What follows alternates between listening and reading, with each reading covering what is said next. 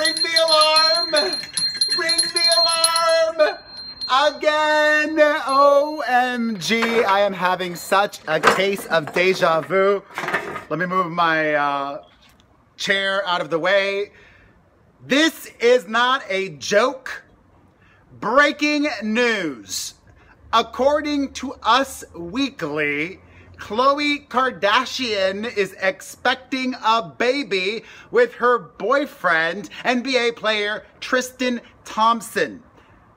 Obviously, this has not been confirmed. It could be a false report from Us Weekly. But my first thing I want to say is congratulations. I know Khloe will be a great mother. She was the mother to Rob Kardashian for years, taking care of her younger brother when he was not in a good place and having him live with her. She also is kind of, even more so than Kris Jenner, the glue that holds that family together. Kris Jenner is the glue that holds the business together. Khloe Kardashian is the glue that holds the family together. And she's been very vocal about wanting to have children. So if this new explosive Us Weekly report is true, I'm so happy for her. And my second thought is, God dang it, these people are geniuses. The timing of it all could not be any more better, right? Kardashians, the next generation, are here.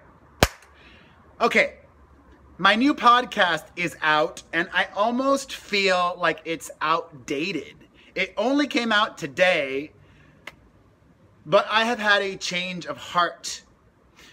I have gotten to this place on my own. And I'll just go out and say it. I want to apologize to Kylie Jenner. This is the critical mistake that I made. I should have never said, if I were her mother, I would tell her to get an abortion. What would have been totally acceptable for me to say is, if that were my daughter, I would tell her to get an abortion.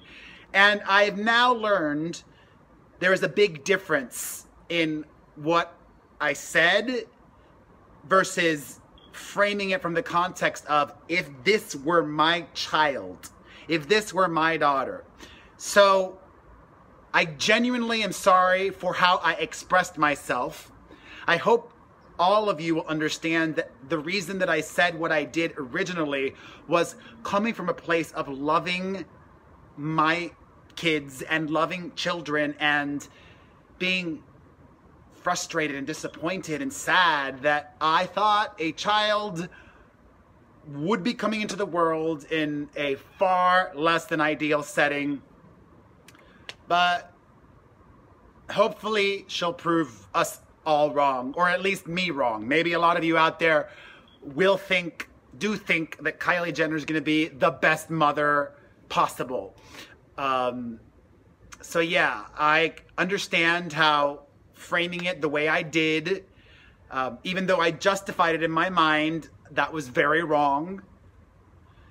And I'm sorry for that and any hurt that I may have caused her. And wow, Khloe Kardashian. I'm still trying to process this all. Do you think Us Weekly made this up? They are claiming that multiple sources told them. Like, I would think they would not run with this story about Khloe Kardashian being pregnant unless they were 100% sure. I'm not sure, but it'll be interesting to see how this pans out. Thank you for watching. Ay, ay, ay.